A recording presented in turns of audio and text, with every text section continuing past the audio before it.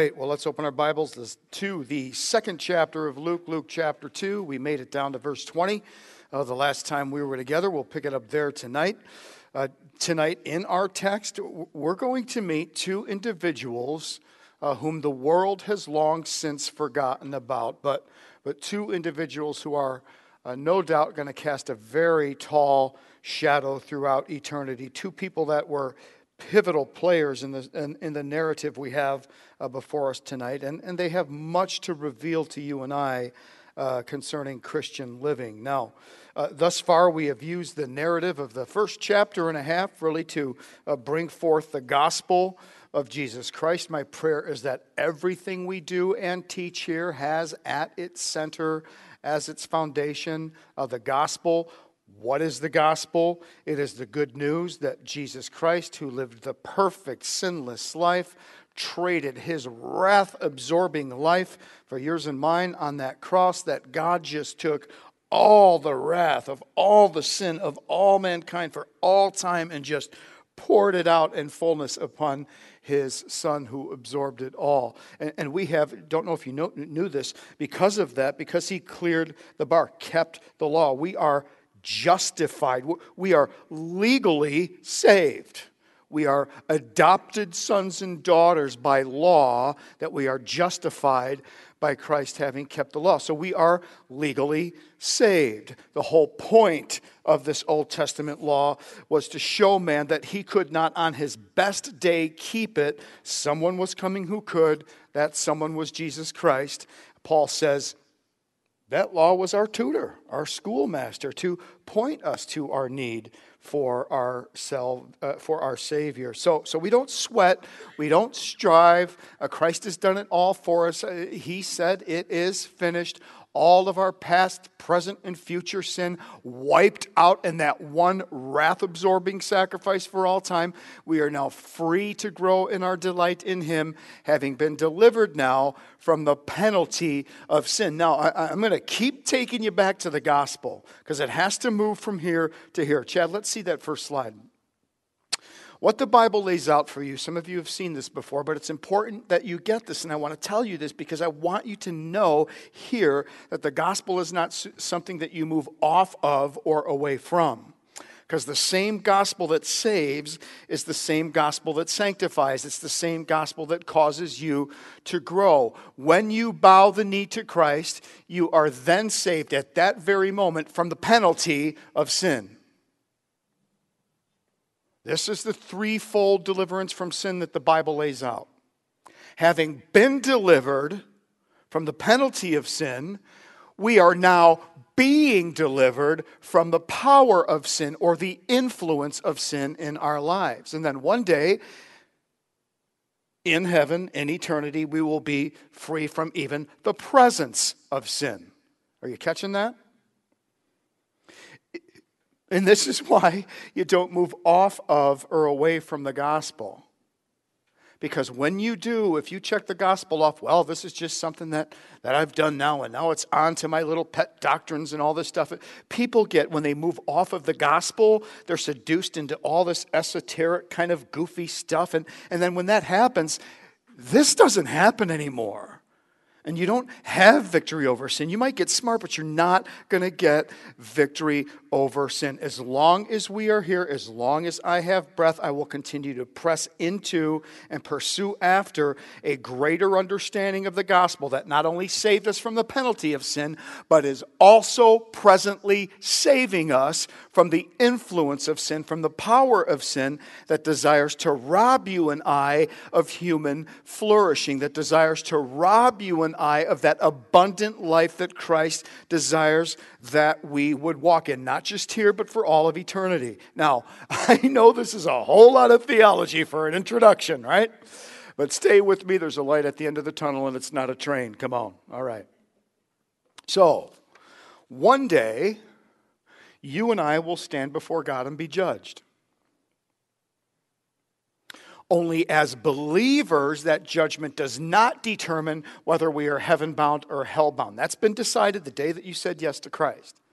The judgment that remains for the believer is what your position in the eternal realm will be. Yes, you are heaven bound as a believer, but the position and the authority that you will have is dependent upon what you do with what it is that God has given you. Jesus has told us, the resurrected, ascended Christ in Revelation 22 says, "In that day I will come and I will have my reward with me and I will render according to each man." He tells us in the Gospels, right? Luke chapter 19, some of you will have authority over 10 cities. Some of you will have authority over 5.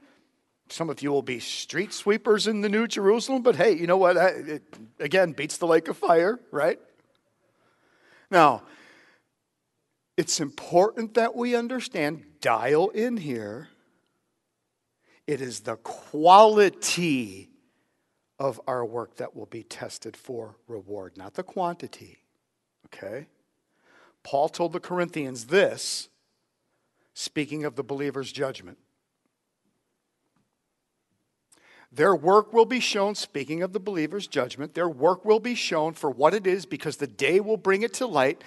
It will be revealed with fire, and the fire will test the quality of each person's work. If what has been built survives, the builder will receive a reward. If it is burned up, the builder will suffer loss, but yet will be saved, even though as one only escaping through the flame. So some of us would be like, whoa. Whoa, pretty crispy critters on the other side of that Bema Seat judgment, right? But it is important for you to understand that there is no punishment coming your way because all of that has been absorbed by Christ on that cross. The only thing Paul is telling us is at stake is the loss of reward. 10 cities, 5 cities. There are way too many scriptures for me to lay out before you that speak of rewards in the kingdom, all right? It is interesting, is it not?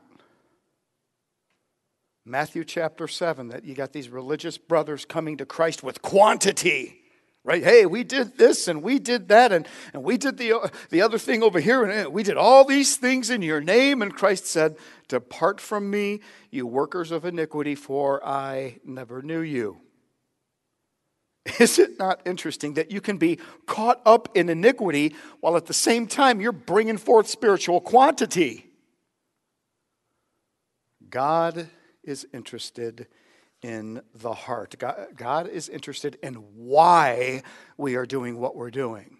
God is interested in quality, not necessarily quantity. Now, why am I telling you all of this? Well, I hope to encourage you.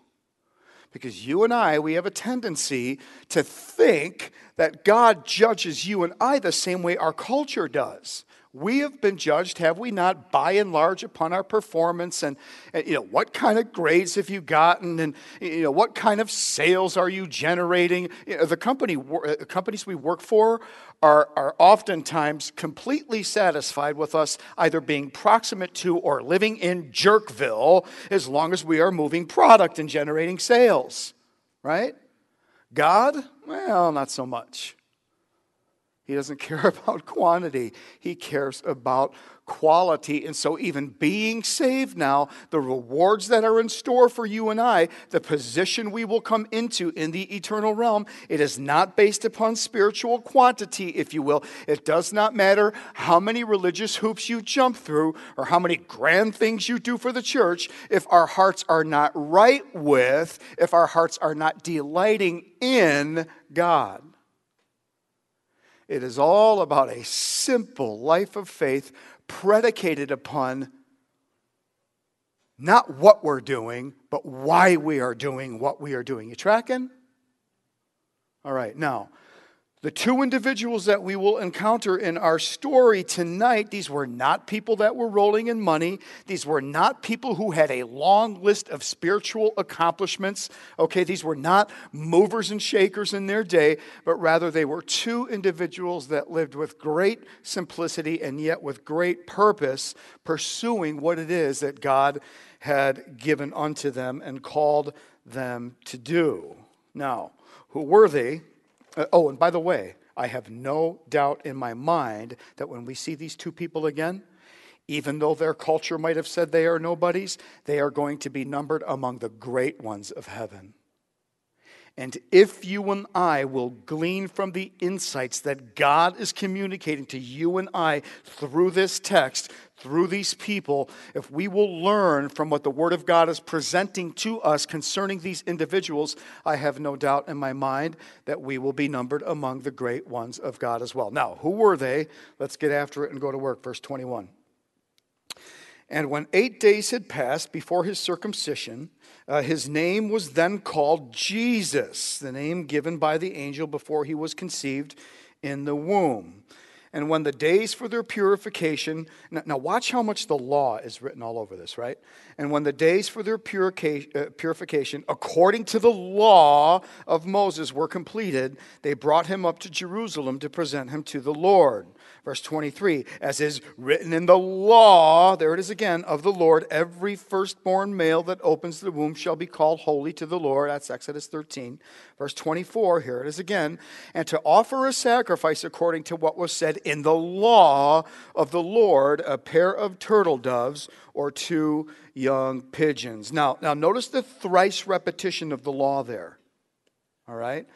Verse 22, according to the law of Moses. Verse 23, as is written in the law of the Lord. Verse 24, according to what was said in the law. There is an emphasis upon keeping the law of God. Again, Christ came and kept the law for us. He kept it perfectly. There was no legal stone left unturned. There could never be a single indictment made against the life of Christ. He placed himself under the law, the Bible tells us, so that you and I wouldn't be under the burden of it, under the bondage of it. Understand, okay? Again, always turn that prism of the gospel and gain additional insight into it. That's what makes you grow, okay? Understand, I cannot save you. You cannot save me because we are sinners. We break the perfect law of God pretty much on an hourly basis. And those are just sins of commission. When in fact you consider sins of omission,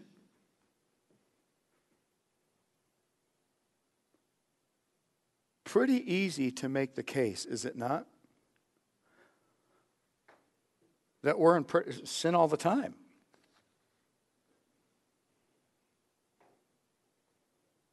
Hey, don't get bummed out. Christ took care of all of that for you. Do you understand that? Point is, because Christ is the only one to fulfill every letter of God's law, because he's the only one that's... I can't go to the cross for you. That'd be like trading garbage for garbage. He kept the law perfect. He traded his perfect life for my sinful one. All right? So because he was the only one who kept the whole law, we are legal adopted sons and daughters. You are legally saved. He kept every letter of God's law. He's the only one, therefore, that can go to the cross in your stead. That's why we see, even from a young age, right out of the gate, we see the life of Christ coming under every possible element of the law that it can, so you would never have to. He did it all. Now, a couple of Old Testament observances being made here. You've got circumcision. We covered that in chapter 1 with John. I don't want to tear into that again, all right? Not my favorite subject. And then you've got the redemption of the firstborn child here, where after Mary's purification period of 40 days, they would then, and for a baby girl it was half that time, but after those 40 days they would think baby dedication today, they would take baby Jesus to the temple to have him dedicated unto the Lord. Now, we're given some financial insight into the affairs of Mary and Joe here. All right, because notice when they redeemed their son, all of this is straight out of Leviticus 12, Bible students. But notice when they redeemed their son, their offering was 2 turtle doves or 2 pigeons. That was what you would offer when you could not afford a lamb. And these things were just pennies, all right? I mean, a beggar could afford them. Now, according to prosperity theology, I suppose Mary and Joe must have had a substandard walk with God, right? Because they were poor people. The Bible knows nothing of that nonsense. Here's a shining example of it right here. Interestingly, also for you Bible students out there, this also lets us know that the wise men had yet not come to visit Christ, right?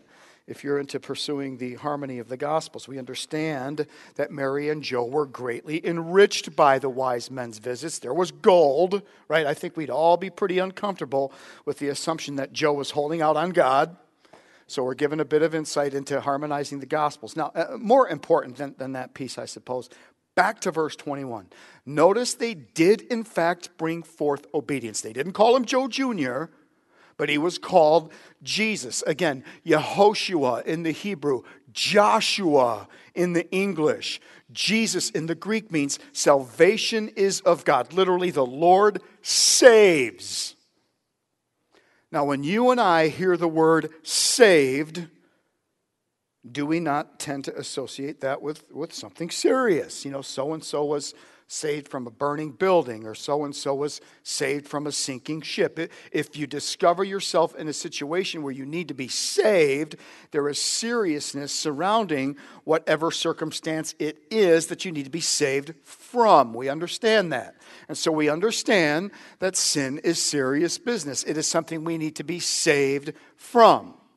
Because if we are not saved from sin, it is going to destroy us, not just for 70 years or 700 or even 7,000, but sin will destroy us for all time, all of eternity. Well, we're not going to get into this a whole lot tonight, but the Bible describes there being a place of outer darkness. The Bible says there will be weeping and gnashing of teeth there. Now I can't exactly explain that to you, but it doesn't sound real good, all right? I'm pretty sure you don't want to go there. There's a place of outer darkness, called so because there is an absolute elimination, an absolute absence of the light of God, all right? And that's what you're talking about. This light of God, the common grace that we take so for granted here will be gone. It has been said by many wise men that if you're going to hell, this is as good as it's ever going to be, and if you're going to heaven, this is as bad as it's ever going to be. But there is a degree of God's light, an utter absence of that in hell, in this outer darkness, and every soul that rejects the saving work of Christ is headed in that direction. And there's no party there. I don't care what AC/DC tells you. Now, there is a highway to hell, all right? So theologically, I suppose they're correct there, Matthew 7:13, right? But there is no party going on in hell. It is something we desperately need to be saved from. So they named him Jesus, the Lord saves. Salvation is of God. Now, I'm going to give you a little visual here. Here's where Mary and Joe landed here a little over a month, again, after Christ was born, after the purification. We would now find them in the temple preparing to dedicate this baby. This is a shot of what is called the Court of Women. Just outside this area, you can't see it to this side, are these massive outer courts, hundreds of thousands of square feet in the Court of Women, which would cordon them off from the temple. This was an area of about 40,000 square feet in the Court of Women. This is where our Joe and Mary would be here. Our protagonists in the story today are here. So here you would have Mary and Joe making their way through the outer courts into this Court of Women here. And this is as far as a woman could go, because this court would cordon them off from the actual temple. And so what they would do is they would purchase their turtle doves and their pigeons. Off to the right here, there were 13 offering receptacles. You can't see them in this slide. And there was a particular receptacle for this dedication service. So they're standing there in the temple, and they've made their, and it was on an honor system. You would make their offering, and then you would go halfway up the steps, and there you would wait for a priest to come and dedicate your child. So they're standing there in the temple. They're waiting for somebody to come along and dedicate their God. Enter Simeon upon the scene. Now, this is the one of the two individuals I told you we would meet tonight, verse 25. Fascinating man. And there was a man in Jerusalem whose name was Simeon. Now, we're told three things about him. I want you to underline righteous and devout. And this man was, there's a name, whose name was Simeon, and this man was righteous, underline that, and devout, underline that, looking for the consolation of Israel. This is an Old Testament way of saying he's looking for the Messiah. And the third thing, and the Holy Spirit was upon him. So we're told three things about this guy. Number one, we're told he is a righteous man. Now, you remember in the context of serving God, a couple of weeks ago, we kind of distinguished holiness in the scriptures from righteousness. You remember that holiness speaks of a man's vertical relationship with God. Righteousness speaks to a man's horizontal relationship with his brothers and sisters. All right? Are we tracking? So holiness is vertical, your relationship with God. Righteousness speaks to your relationship with your brothers and sisters. This Greek word for righteous, it means literally just, executed with justice. The idea is that this is a man who treated people justly. This is a man who treated people the way they ought to be treated. Now, we all know individuals, do we not? Who are very toxic people. They're very dangerous in the sense that the longer you expose yourself to them, the longer you expose yourself to their kind of toxic heat, sooner or later you're going to get burned, all right? They're going to hurt you in some fashion. It's like raising a lion cub, right? Super cute in the beginning, but it might end up eating you.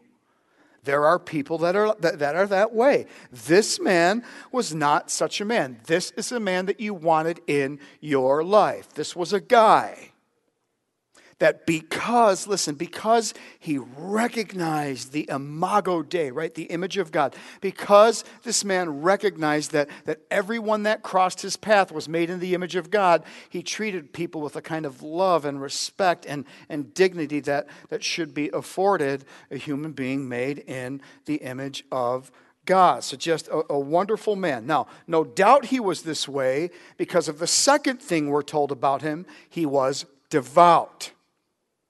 So that was horizontal. He was righteous. He treated people the way they should be treated. Now we're told he's that way because he was devout. This word here means to devout. Underline that if you haven't already. It means to reverence God continually.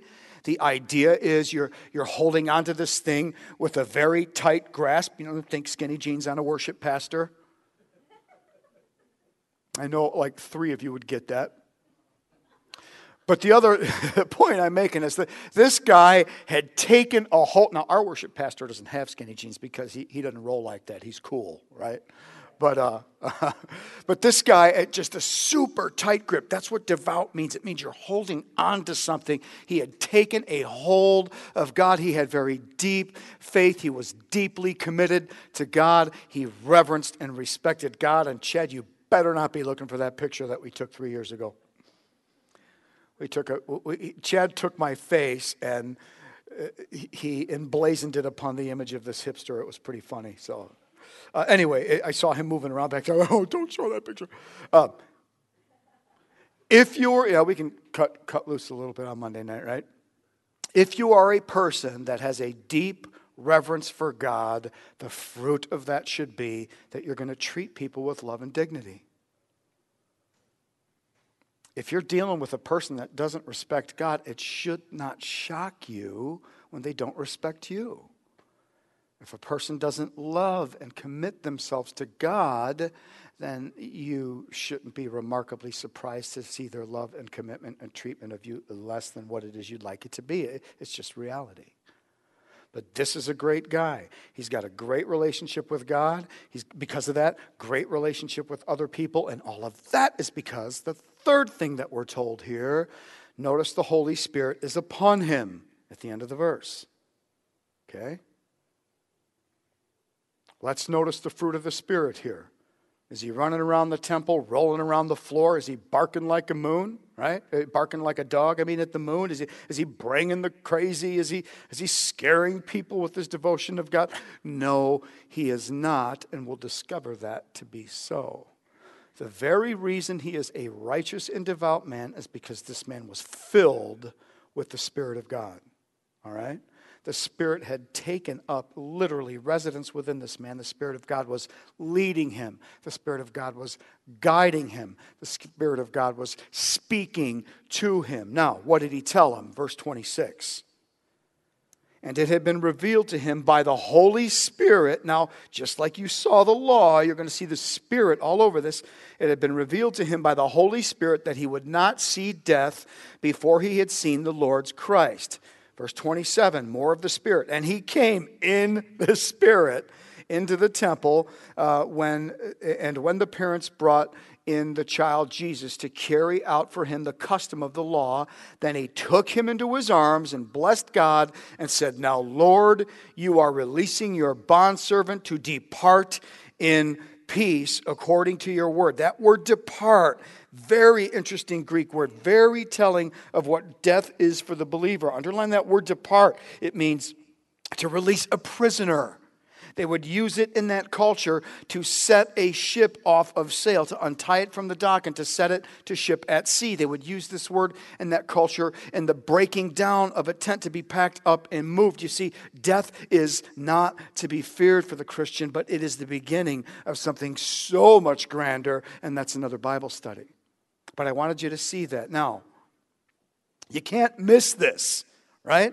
Notice how the text is just explicitly linking it. The text is just hitching Simeon's wagon to the Holy Spirit here. You can't miss the heavy emphasis. Again, back in verse 25, the Holy Spirit was upon him. Verse 26, it had been revealed to him by the Spirit. Verse 27, he came in the Spirit to the temple. You cannot separate Simeon from the Holy Spirit, and you cannot separate the Holy Spirit from Simeon. The Spirit of God and this man Simeon are inseparable linked, and that is precisely why this man was used of God for such a weighty purpose. Now, I do want you to notice the contrast. This man has no title. He has no position in the temple. The omission is beautifully deliberate here in the text. By design, all right? And you have to understand that at this point in time, the priesthood had been overrun with bozos. Okay? The guys with the position and the power and the titles were bozos. So what does God do here? He brings a man with no title and no position. The only thing he tells us about this man is that he was devoted and he loved people. There's a message there. And so what does God do, since there's a bunch of bozos in the priesthood? But he raises up a man on his own authority to dedicate his son. God wanted a man like unto David, a man after his own heart, and he found one in this man. Listen, what is that telling you and I? That we don't need to be of any worldly status. We don't need to be respected of the world. We don't have to have some kind of a title or a parking space or a placard on our desk in order to have a deep, powerful walk with the Lord, a wonderful, powerful relationship with God. Imagine what an honor it must have been for this guy to be singled out and chosen of God to dedicate his own son. I mean, for a man like this devoted for so many years. Now, tradition says he was 113 years. We got to take that with a grain of salt because tradition is just that, tradition. But for this old man to serve God over the course of such a lengthy period of time, understand, this is a stunning hour for the man. This is a supreme hour. So much so, he's saying, look, I'm ready to check out. This is what I have been brought to. This man is not afraid of death. Imagine the sense of fulfillment that had come to his heart. Huge hour for the man. But think about how easy it would have been now for this he's an old man, right? One morning, his whole life is waiting for it, but he's an old brother. They didn't have energy drinks and Starbucks back then. I mean, how easy would it have been for this old man to just fall asleep at the switch? Just wake up and miss all what he was waiting for. Just year after year, this guy's showing up at the temple. Now, my guess is, and I'll tell you why, because of what we know, that he knew the prophecies of Daniel, that he knew exactly when the Christ was going to be on the scene, because we do know in the narrative that this brother knows the Word of God. He's going to quote Hosea. He's going to quote Isaiah here for you and I in just a moment. So no doubt also, as the narrative indicates here, this old man is walking in lockstep with the Spirit. The Spirit had no doubt illuminated the Scriptures, and God is, listen, just very naturally leading him. And here he is, just happens to show up at the temple at the very hour Mary and Joseph are standing there on those steps. Pretty darn awesome, is it not? I mean, what are the chances? Listen, I don't believe you can miss the will of God if you try. If you are leaning upon the Spirit of God to illuminate the Word of God. If you are relying upon the Spirit of God to illuminate the Word of God, I don't think you can miss the will of God if you try. I don't think you get all stressed out over the details. There are so many Christians that I've spoken to over the years that they're almost panic-stricken over missing the will of God. Well, how do I know what God wants me to do? I mean, and how do I know if God wants me in Wyoming or Wisconsin? Both start with W's. I mean, how do I know? I mean, maybe I'm wrong, but I just don't think it's that complicated. You don't worry about the geography of the will of God. You don't worry so much on the where am I supposed to be, but rather who are you supposed to be wherever it is that you find yourself in this present hour. God knows what He is doing. God is behind the scenes. God is orchestrating. We just have to focus on our own character wherever it is that we are. Am I living consistent with the Word of God? Am I treating people as they ought to be treated? Am I preferring, elevating the needs of others? Am I being the kind of person that God wants me to be? And as you just live that life of simple faith, I believe you'll discover that God will get you from point A to point B in your life, just as He had done here with Simeon.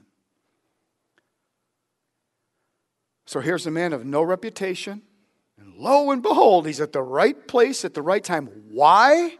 Because he's yielding to the Holy Spirit, just loving God and loving people, and it was in that place of simplicity that God got the man to where he needed to be. Now, can you and I say, and you answer this in the quietness of your own hearts this week, can you and I say with any degree of confidence that, yes, I believe God's Spirit is upon my life. Yes, I believe that the Holy Spirit leads me. And I believe that the Holy Spirit speaks to me. And listen, I'm not saying that you understand, that you hear voices. Understand that. That's not what I'm saying. What I am saying is that when you hear the Word of God, does it make sense to you? Are you beginning to get a hold of it? Are you beginning to understand it? Well, where do you suppose that understanding comes from? I'll save you the suspense. It comes from the Holy Spirit. How does the Holy Spirit lead and guide and speak to you? Illuminating the Word of God. All right? Now, beautiful object lesson in here. Powerful picture. Where has the Holy Spirit led this man? Verse 30. For my eyes have seen your salvation. Straight to Jesus Christ. Don't miss that. Which you have prepared in the presence of all peoples, a light of revelation to the Gentiles. That's going to surprise Mary and Joe. And the glory of your people Israel. And his father and mother were amazed at the things which were being said about him. Now, but back to verse 30. That's the key verse there. For my eyes have seen your salvation. I am looking at the salvation of God. By the way, what is he not looking at?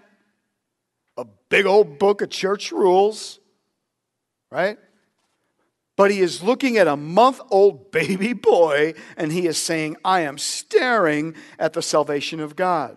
Now, all this spiritual activity, right? The Holy Spirit has just been all over this man, Simeon. We're told 3 times upon him, leading him, guiding him. Where? Directly to Jesus Christ. Are you seeing this? Are you tracking? Literally and figuratively, the Holy Spirit has led this man directly to the person of Jesus Christ. That is the picture. That is the ministry of the Holy Spirit. Not to get goofy, not to get weird, not to impress friends and relatives with spiritual parlor tricks. All right, that's garbage from the pit of hell. It is Christless and reckless. The ministry of the Holy Spirit leads one directly to the person and works of Jesus Christ, and that's the picture in the text. There's a lot of funny business going on in the church today. Holy Spirit's ministry is largely misunderstood. Jesus tells us in John chapter 16, the Holy Spirit has not come concerning himself. He has not come to testify of himself, but he has come to point to, teach of, glorify, elevate, magnify me. There are people, they want to make the Holy Spirit the author of their bizarre emotional behavior. Again, it is reckless, it is Christless, it is demonic. There was a movie that some of you were around here long enough that I warned you about called the Holy Ghost movie. I'm so glad it never took off. Absolute exercise in lunacy was what it was. They essentially reduced the third person of the Trinity to spiritual sidewalk parlor tricks.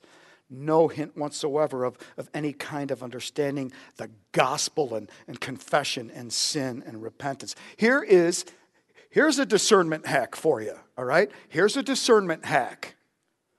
If it does not, if you are viewing or witnessing a thing, if it does not point to, teach of, magnify, elevate the person and work of Jesus Christ, the Holy Spirit's not the author of it, all right?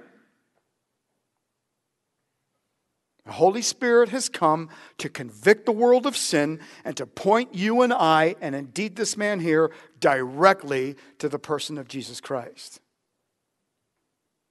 Now mark verse 33 there. Mary and Joe, they're blown away. Notice what he said there in verse 32, quoting the Old Testament in the light of Revelation to the Gentiles. I mean, Simeon has just elevated Mary and Joe's understanding of what this child was to be. I mean, they each had an angelic visitation. They each were under the impression, actually Joe had 3. They were each under the impression that their son is going to save the Jews from their sin. And so they're standing now on these stairs. Picture this. All of a sudden, this crazy old man comes up, grabs their son out of their arms. And I don't know about you, but having a baby, I'd be a little like, yo, dude, are you steady? Don't be dropping my baby. I'd have been paranoid about that. But here's this old man, grabs him, and grabs the baby. And now he's not just talking about Israel, he's talking about the entire world.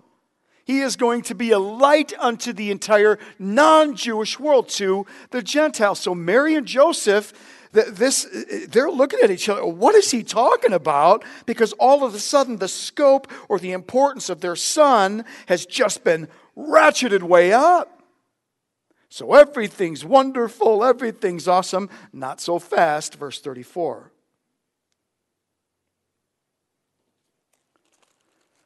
I love the sound of Bible pages turning. All right, and Simeon blessed them and said to Mary, his mother, behold, this child is appointed for the fall and the rise of many in Israel. So some will accept, some will reject, right? And for a sign to be opposed. Now, there are a lot of verses that have found their way onto Mother's Day cards. Verse 35, I'm thinking, is not going to be one of them. And a sword will pierce even your own soul, to the end that thoughts from many hearts may be revealed. Now, here's Simeon. He blesses them. I mean, everything's wonderful. Everything's cheery at this point.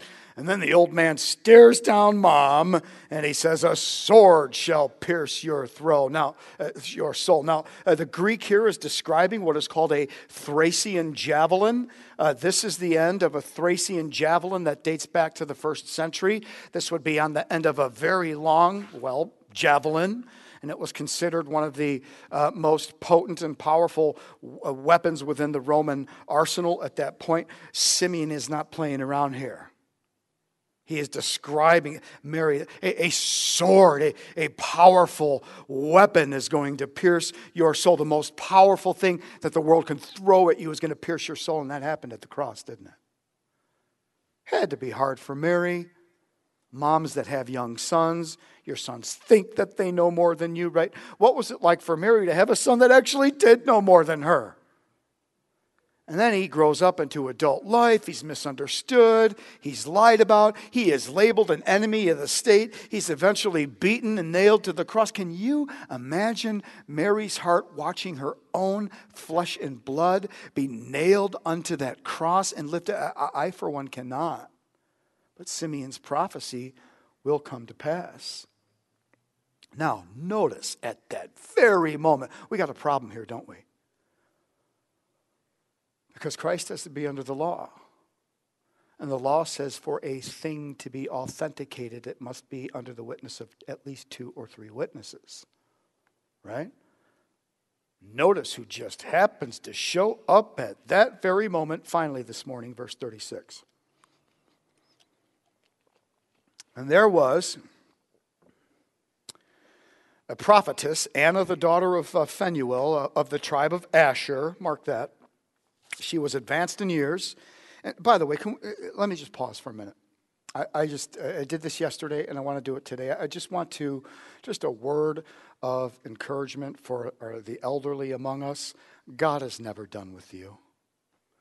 Do not fall for the lie that I am in the 4th quarter, I am in the winter, I am in the 2-minute warning of my life. God cannot use me for any magnificent thing. That is a lie from the pit of hell.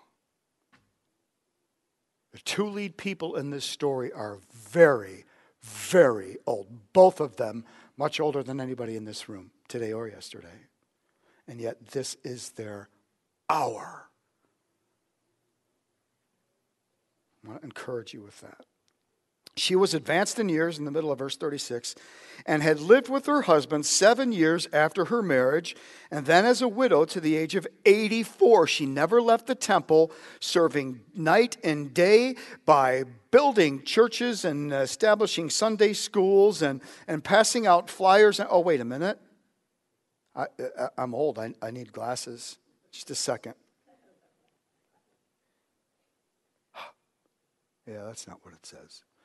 Serving night and day with fastings and prayers.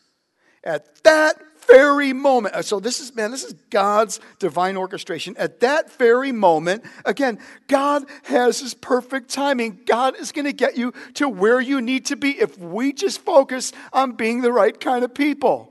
At that very moment, she came up and began giving thanks to God and then what did she do? Continued to speak of him to all those who were looking for the redemption of Jerusalem. Is that not interesting that, again, we think serving God is going on mission trips and building church buildings and teaching Sunday school, and all that's true. But do you mean to tell me that you can actually serve God by prayer and fasting? That's what our text says here. In fact, I don't know if there is any more profitable way that you could serve God than by prayer, because nothing is activated in the spiritual realm that is not first activated by prayer.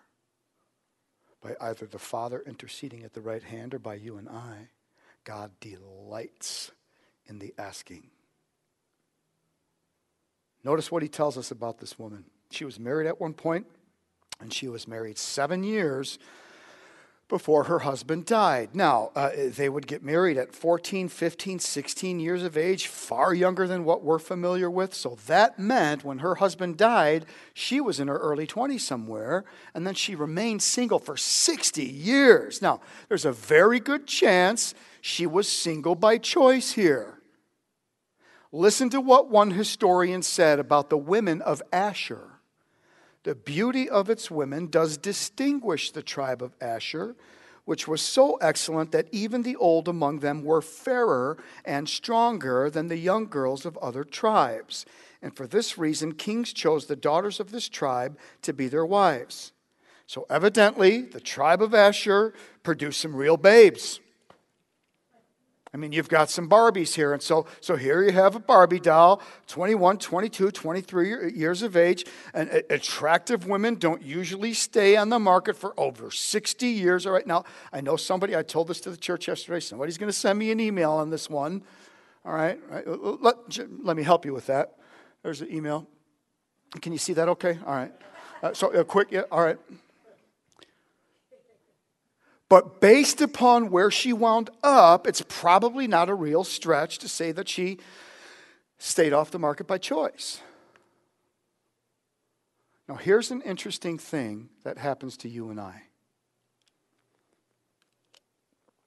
As you and I age, we can look over the course of our lives, we can look back and think, well, you know, I haven't really made my mark upon the world. You know, I haven't climbed any Mount Everest, so to speak. You know, I'm not very valuable. I mean, I haven't done anything all that great. And listen, man, I know what the enemy wants to think of you and the elements the thoughts that he wants to engender into your mind.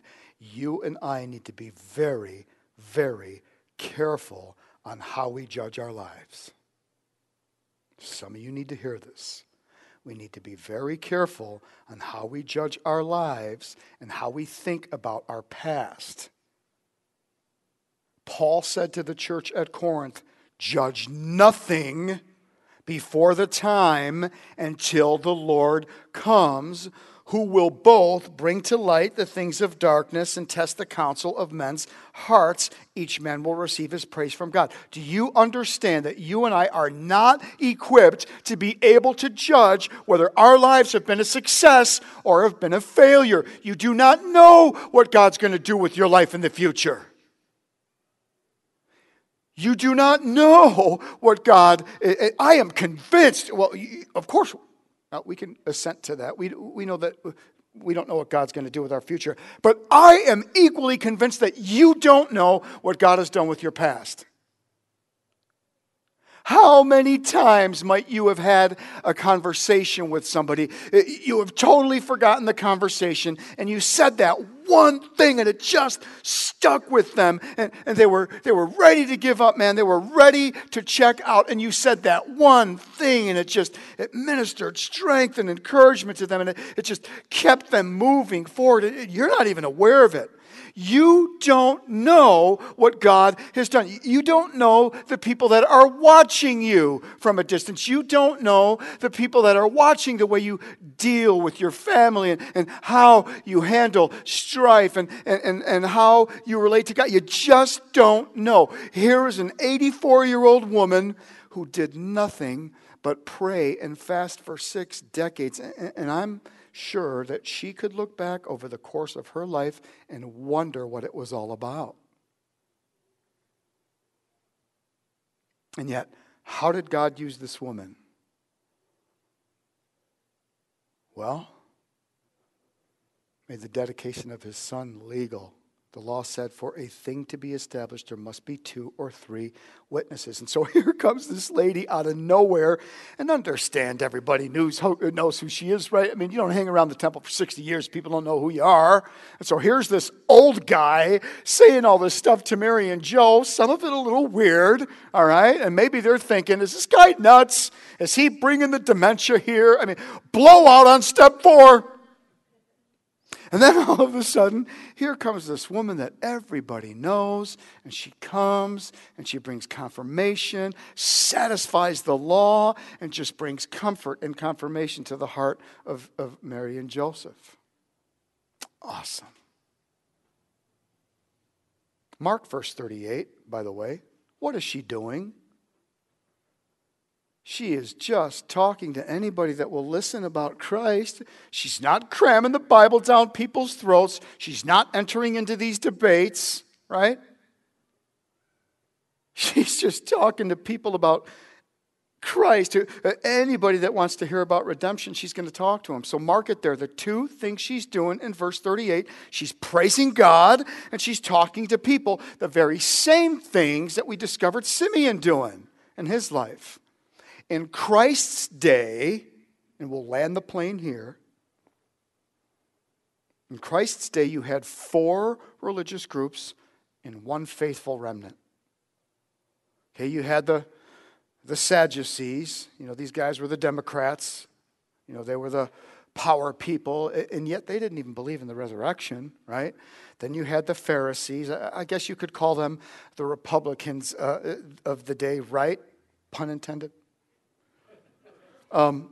Super legalistic. They thought their efforts made them right with God.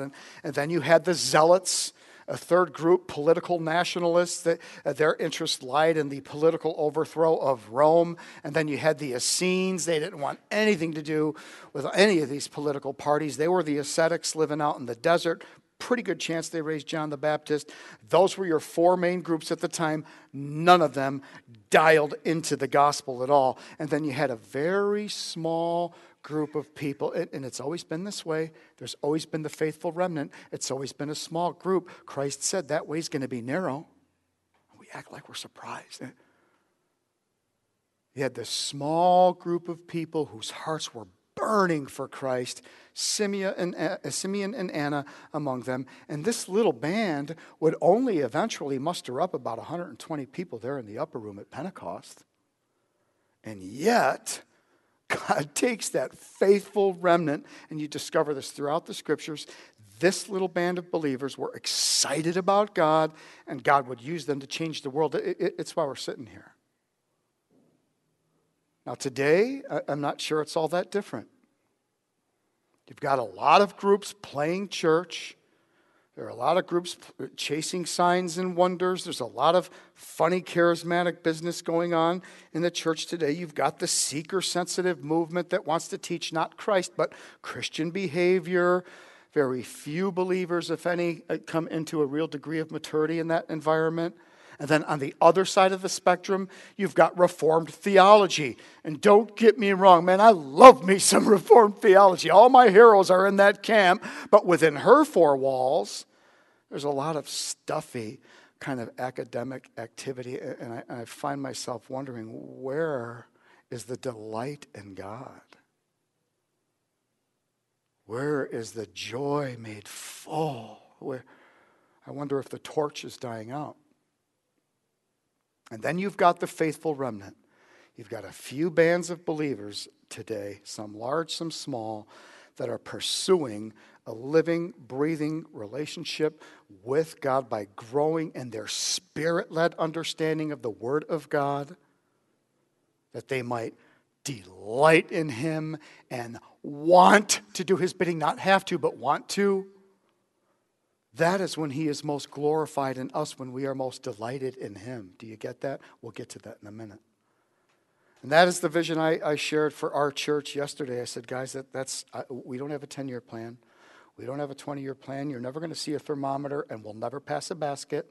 But I will tell you this, our prayer is that we will be among that faithful remnant, among God's faithful, seeking to simply be Spirit-led, to have His Word illuminated, and we've got to do that in community and grow. The body of Christ is a living organism, which means it must grow. Okay? In the ancient Greek games, it wasn't the runner who crossed the finish line first that won the race. Did you know that? It was the guy that got there in the least amount of time with his torch still burning.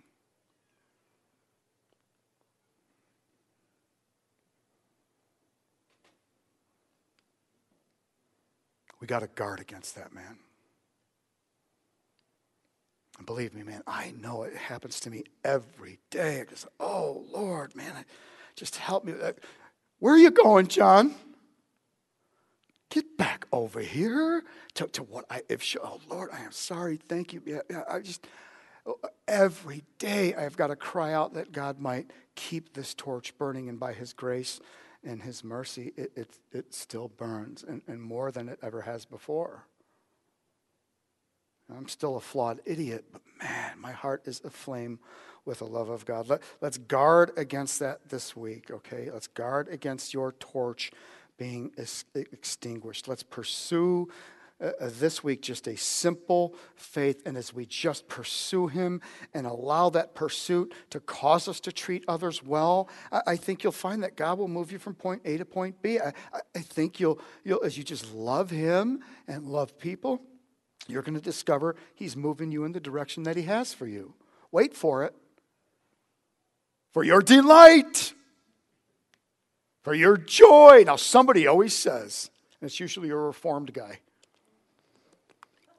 I love to show my teeth when they do. Somebody always say, well, wait a minute. I thought, what is all this you talking about delight in God? And that it's all about delighting in the Lord. I thought it was about the glory of God. Listen, it's not about my joy. It's about the glory of God. Those are inseparable. God is most glorified in you when you are most satisfied in him. It is one thing to, I subscribe to that doctrine. Is God glorified in that? Sure. But is he most glorified in that? Boy, you know, I believe in that. And I understand that doctrine. He is most glorified when you delight in the thing that you subscribe to. Not when you just subscribe to it, but when you learn to grow and delight in it. That is what attracts other people to him. Now, I'm not talking about you might be an introvert or an extrovert. I'm not talking about being fake, but just delighting that peace, that joy, whether it's a quiet joy or a stupid, loud joy like mine. Is there that joy? God is most glorified in you when it is obvious that you are most satisfied in him. Nail that to the ground if you haven't already. He wants your joy to be full. Now, don't take my word for it. Don't ever listen to a word I say up here. Be a good Acts chapter 17 Berean and search these things out in the scriptures to see if what is taught is true. So, in the spirit of that, here's a novel idea. Let's just go to God and ask him. Straight from our context, loving God, loving people, straight to the context from John chapter 15. Abide in me, I'll abide in you. By this will they know your love for one another. Okay, same context. So let's just go to God and always get back to this. Your delight in him is what glorifies him. It'll keep your torch burning. It is as your joy is complete, made full. It is as you are delighting in him. That is when he is most glorified in you. So let's ask him. From our context to the same context. Lord, I know I am saved. Thank you very much. That's wonderful and that's great. But here in my text, if you've already saved me from blowing it, which I have and will continue to do, if you've already saved me from all of my blunders, why exactly is it that you are asking me to continue? You already saved me. Why are you asking me to continue to pursue you? Why are you asking me to treat people well? Can you tell me the score? I'm already saved. And God says, well, now, yes, I can. These things, what things? Same context. Abide in God, love people. These things, why are you telling me? Well, these things I have spoken to you so that my joy may be in you and that your joy may be made full. That your joy may be made full. That your joy may be made full. Any questions? Let's pray. Heavenly Father, thank you, God. That time and time again when we go to your word, we see your truth, your passion for us. God, thank you that you pursue us. Thank you for the example of this man and this woman and the text that the only thing you told us about them, God, was they loved you, and because of that, they loved people. God, would you fill us with your Spirit this week, that you might inflame our torches again. Where they have died out, would you rekindle them? Where we have lost our will, would you cause our hearts to cry out to you to work in our hearts this week? God, would you help us to just enjoy you? God, we want to know you, that we might delight in you, that you might be glorified, and that we might make your Son known. We ask these things in Jesus' name. Everybody said, Amen. All right.